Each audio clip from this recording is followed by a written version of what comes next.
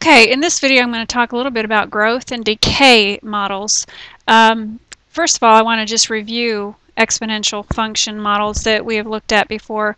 We know that if you have a template y is equal to a times b to the x, if b is a number that is greater than 1, we know it is a graph of growth. We know that if b is a number that is between 0 and 1, or it's a fraction less than 1, we know that it is a model of decay. So these two models should come as no surprise as we look at them. First of all, a can be any amount, the initial amount in this case, before measuring the growth and decay. So like principle in the previous video, it's what you start with. R is the rate again, and we are going to convert that over to a decimal.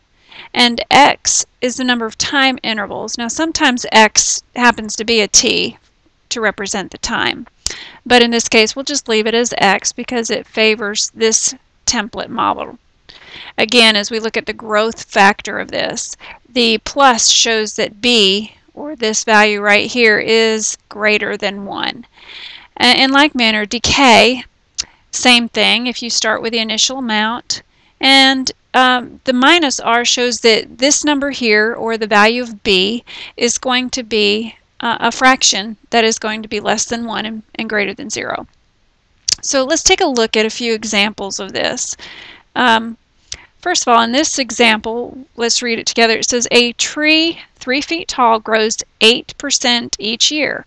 How tall will the tree be at the end of 14 years? Okay, well, let's circle some important information. First of all, the tree started out as 3 feet tall.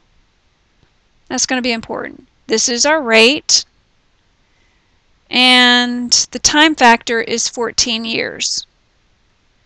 So looking at this, we can see that this tree is obviously growing.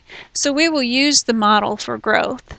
So if I just write down that template, y is equal to a times 1 plus r raised to the x power, then I will just substitute in the numbers. Now what I'm looking for is how tall the tree will be at the end of 14 years. That's the value of y. The initial height of this tree is 3. And the rate that it grows each year is 8%. I'm going to convert that to a decimal. And then time is 14. Again, just like the previous video, we don't want to distribute this 3 inside the parentheses. We do want to take the 1.08 to the 14th power first and then multiply it by 3. And as a result of this, we should get 8.81 feet. This is how tall the tree will be after 14 years. Okay, another example. We have a house, and most houses do appreciate in value. So as we look at this problem, we're going to see that we have a starting value of $126,000, and this does appreciate at 2%. And we want to know what the house will be worth in 10 years. So once again, we're going to use a growth template, and that's going to give us this formula. And then we're going to substitute in those values. Again, the initial amount is $126,000, and the interest rate is 2%. I'm going to convert that to a decimal and raise this up to the 10th power. And as a result of this, we should get, and you should put this into your calculator, make sure you can get these amounts, $153,000, actually $153,593.30. And again, that's not too bad of a deal if you look at this, at how it's appreciating in 10 years. And finally, let's take a look at one that we lose some value to. We have a motorcycle, and we know that vehicles generally lose their values over time.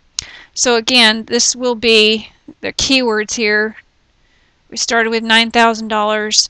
It's $6,000 less each year. So that is a key point there, and that does tell us that it is depreciation. So we're going to use the decay model, which this time will be 1 minus r raised to the x power. And again, the initial or the starting value is 9,000.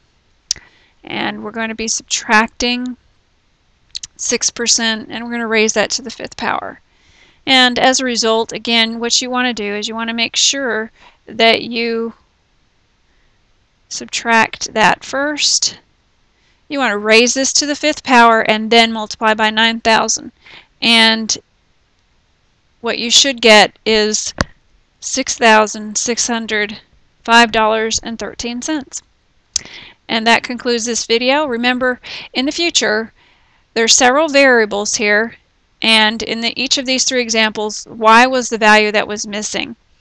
You may wind up in the future being given the value of y and asking to find a, or one of these other variables. So just make sure that you just understand that you're going to be plugging it into the same formula and solving it like a regular equation. Alrighty, that ends this video.